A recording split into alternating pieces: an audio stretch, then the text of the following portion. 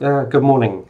This is the day after a day when the recording for our Bible study group and prayer meeting went awry, and so I'm redoing it again so that no one necessarily misses out. The audio recording is available on the website mountcalvaryswansea.com for those who want to hear the original. The notes are there as well if you can click through to soundfaith.com on the links on the website. However, I wanted to produce this for YouTube as well so that no one can miss out unnecessarily. And yeah, so this is the third installment of Understanding Our Faith. It's about general revelation again this morning. Last time we started to look at this. General revelation is God revealing himself to all people in all places in all times. And last time we found out that God reveals himself through creation itself.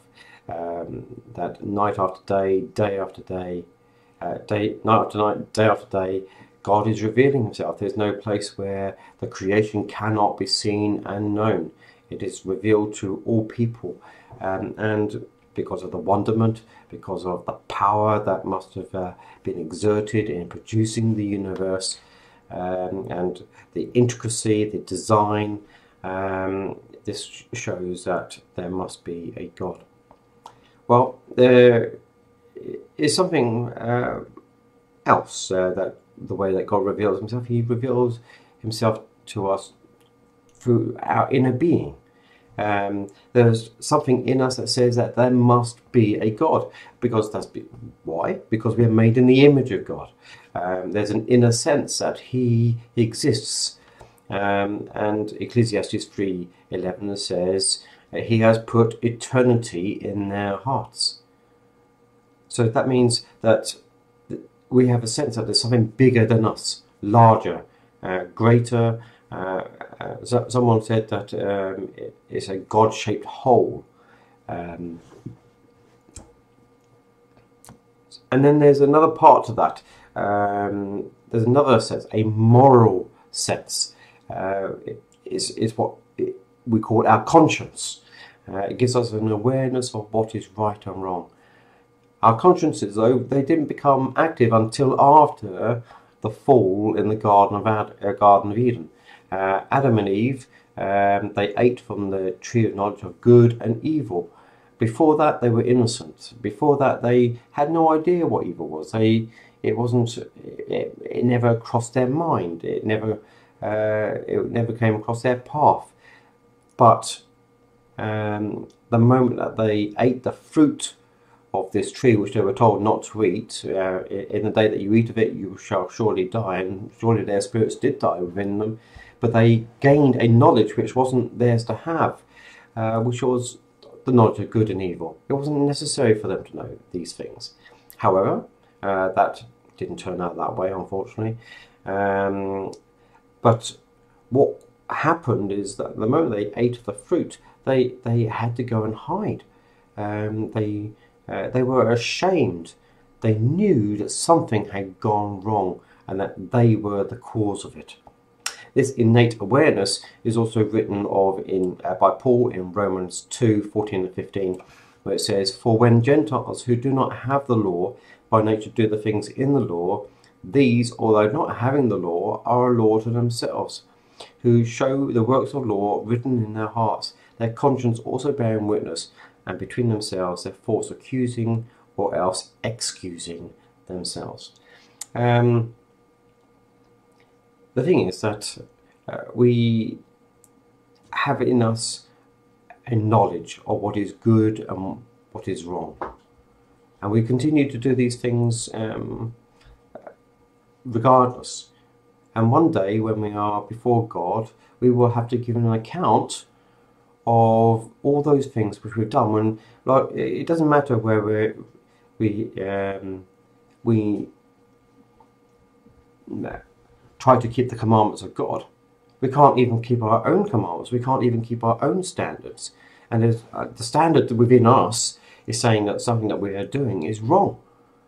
Well, unfortunately, this is what's going to cause us not to go into heaven. We will be judged by the light that we have received, but that light is going to reveal that we are worthy of judgment. And there is only one escape from that, which is through Jesus Christ. By faith in his name, he is the only one who can bring forgiveness. He is the way, the truth, and the life. No one can come to the Father except through him. But this is about our consciences. Our consciences, they are pointing the way to the fact that there must be a God. There must be someone who is a lawgiver. But our consciences, of course, they're not right. They can let us down. Sin has corrupted it, defiled it. It is, for some people have lost it altogether. They have suppressed it on and on and on, and eventually it's just not working anymore. And but where did this sense of right and wrong come from? We can learn what is right and wrong from others, like our parents, from others who we associate with, but it's already present within us. And if we were taught that, for instance, that stealing was right, and we've been taught that all since the time that we grew up, there will still be something within us telling us, well, that's just not right. There's something wrong about that. But this reveals to us that there is something bigger than us, something greater than us, that there is a lawgiver. But of course, our conscience does not give us a full picture of God, but it does reveal that there is one to whom we must give an account. There is that sense that we are going to be judged for our right and wrong. Well, a third way that God reveals himself is through history. And I find this a very exciting subject. His hand is seen in the rise and fall of nations, controlling and guiding the seeds of history. And if we study history, we can see that this is the case. Well, Psalm 75 says this, but God is the judge. He puts down one and exalts another. And throughout Scripture, we can see that that's the way God has worked. And we can see God's dealings with certain nations, such as Egypt and the judgments of Pharaoh. Paul says of Pharaoh in Romans 9:17, for this purpose I raised you up, that I may show my power in you, and that my name may be declared in all the earth. The whole reason why Pharaoh was in power for such a time as he was so that God can reveal himself. And then we've got the book of Daniel, a fabulous book. I know there's lots of arguments about the date of it, but it's clearly written in 650 BC, and the book of Daniel is absolutely full of the fact that God controls history. And in Daniel 5 is a good example of this. Belshazzar the king made a great feast for 1,000 of his lords, and drank wine in the presence of the 1,000. They brought the gold vessels that had been taken from the temple of the house of God, which had been in Jerusalem, and the king and his lords, his wives and his concubines drank from them. They drank wine and praised the gods of gold and silver, bronze and iron, wood and stone. In the same hour, the fingers of a man's hand appeared and wrote opposite the lampstand on the plaster of the wall of the king's palace. And the king saw the part of the hand that wrote. Then Daniel was brought in before the king. Then the king spoke and said to Daniel, are you that one, that Daniel who is one of the captives from Judah, whom my father the king brought from Judah? I've heard of you that the Spirit of God is in you, and that light and understanding and excellent wisdom are found in you. And you have lifted yourself up against the Lord of heaven. You have brought the vessels of his house before you. And you and your lords, your wives and your concubines have drunk wine from them. And you have praised the gods of silver and gold, bronze and iron, wood and stone, which you do not see, nor hear, nor know. And the God who holds your breath in his hand and owns all your ways, you have not glorified. You see, God is holding the breath of all of these people, including us, including Belshazzar. Then the fingers of the hand were sent from him, and his writing was written. And this is the inscription that was written, Mene, Mene, Tekel, Parsin. And this is the interpretation of each one. Mene, God has numbered your kingdom and finished it. And notice it's repeated, which is always for emphasis. Because if something is repeated in Scripture, it means that this is confirmed, that this is going to happen. Tekel, you have been weighed in the balances and found wanting. Perez, your kingdom has been divided and given to the Medes and Persians. Then Belshazzar gave the command, and they clothed Daniel with purple, and put a chain of gold around his neck, and made a proclamation concerning him, that he should be the third ruler in the kingdom.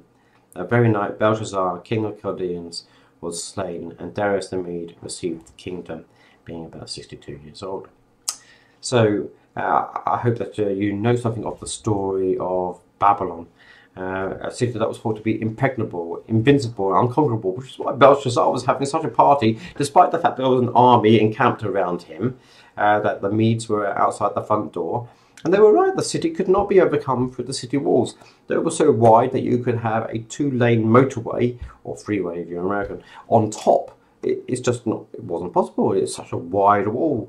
But the Medes were very clever. They redirected the flow of the Euphrates River so that they could pass under the water gate and take the city, and then did that without a fight.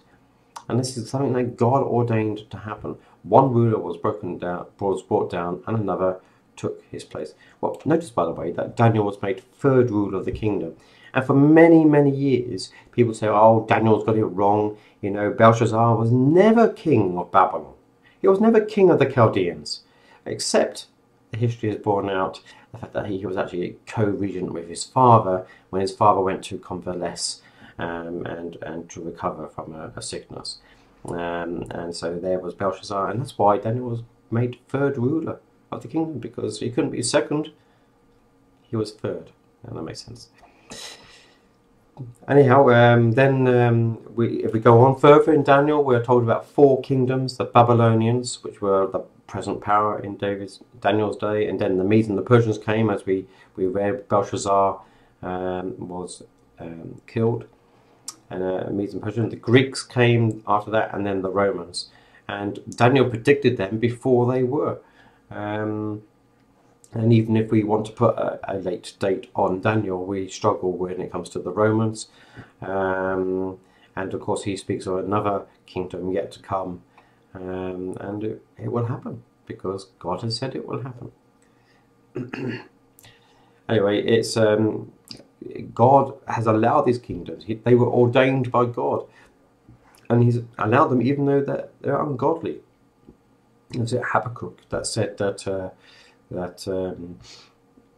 Lord, why are you raising up a more evil nation to come and conquer us? And it was a mystery in those days why such nations existed, why there are people who run like North Korea and so on. We don't always know the answer to these things, but it's the same today. When we look at the kingdoms of this world, one is raised up and another is put down. It's all in God's hands.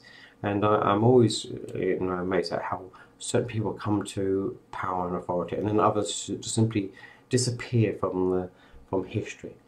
Well, we can speak of British history and the miraculous sinking of the Spanish Armada in 1588, or in World War II, how we were saved from an invasion because of a series of mistakes made by Hitler and by the captain of a German ship called the Bismarck, which was sent to destroy the food convoys without which the British could not survive. And if the ship had not been sunk by the British in revenge for its attack against the British flagship, the HMS Hood, America would not have joined the war. And then, with Britain liberate Europe. This was such a crucial event in 1941. It can only be seen after the war that this was the pivotal point that changed the outcome of the war in Europe. And though, of course, it went on for another 4 years. And God did not allow Spain nor Germany to take over Britain, partly because we put our trust in God, and because there was a call to national prayer in both of those occasions, that the Queen or the government asked the people for prayer, and they got it and received it. It changed the events of history. And we can find similar stories even in British defeats. The US was a good example, with other nations, with interventions that only God could do, raising up and putting people down in authority. And this is how it is throughout all the nations of the world. God is in control. God ordained them to their positions, and one day another will replace them. No, This is, remember, this what I have written here, what I wrote 4 or 5 years ago. I can't be even more precise than that, I don't think. But and I was looking over these notes last week, thinking, okay, do I need to change this? Do I adjust this? And of course, I did some editing because it's right for my church here in Mount Calvary, Manston, Swansea, where I'm the minister. But I left this part in, and I said, note that the world cannot depose someone like Robert Mugabe, though they dearly want to. And the thing is that he will remain in power until God says he shouldn't be. And it may be, with what we're hearing on the news, that Robert Mugabe will no longer be in power. But maybe he will. It's only until God says. And then whoever takes over from him will be because God has ordained it. Really important. When we look at the nations, we've got to be careful about how we judge. Trump has come to such a time as this. Theresa May is for such a time as this. You know, it doesn't matter what our politics are, whether we agree with either of them or agree with them fully. The thing is that God ordains people into positions of authority. And that's why elections are interesting things. Like why didn't Hillary Clinton win? She was the odds-on favourite. And yet Trump came to power. Why? Because God made sure. Now, that doesn't mean that, Trump is God's man, you know, that he's has better Christian values than Hillary. No, God has raised him for such a time as this for a particular purpose. And, well, maybe it's to raise America up, make America great again, or maybe it isn't. Maybe it's the opposite. Well, I'm not the judge of that, and nor should any of us really be that. History will bear out what is the real result of people being in authority. And occasionally we have weak leaders, and they just kind of muddle along, and God has ordained it for a particular purpose. Maybe it's for judgment, maybe it's for blessing, and maybe God is just simply working out his whole plan. Who knows? We don't always know the answers to why certain people are in positions of authority. North Korea is a good example. Kim Jong-un. No one can defeat him until God says, "Oh," so it says, "Well, yes, now is the time." There were many assassination attempts on Hitler, and none of them succeeded. He actually took his own life in the end. Well, you know, that wasn't how. Why did God allow the man to live? Well, God knows. God is the one who's in control, and well, it doesn't mean that we can't have a different political view or press for what we think is right, to press for righteousness, justice, and mercy. But let's be careful. Scripture says, "Speak evil of no one." We're not called to do that. Even as politicians, we're not called to speak evil of anyone. We are called to hold people in respect who are in places of authority. And Paul said this when Emperor Nero was on the throne. One of the worst emperors that ever existed, who killed many Christians. Anyway, so a nation can only take over another kingdom if God allows it. Otherwise, we have to stay within our boundaries, which are set by him. And there's nothing we can do to change it. But God allows sometimes the boundaries to be a bit fluid. Deuteronomy 32 says, when the Most High divided their inheritance to the nations, when he separated the sons of Adam, he set the boundaries of the people. Acts 17:26, he has made from one blood every nation of men to dwell on the face of the earth, and has determined their pre-appointed times and the boundaries of their dwellings. So even their times, how long they shall be a nation, how long they will be within these particular borders, and so on. Remember, we are talking about the way that God has revealed himself to all people. We're talking about general revelation here. And I've not yet mentioned Israel, a nation that should not exist, didn't exist from 135 AD when the Roman Empire finally destroyed all the Jews and took over.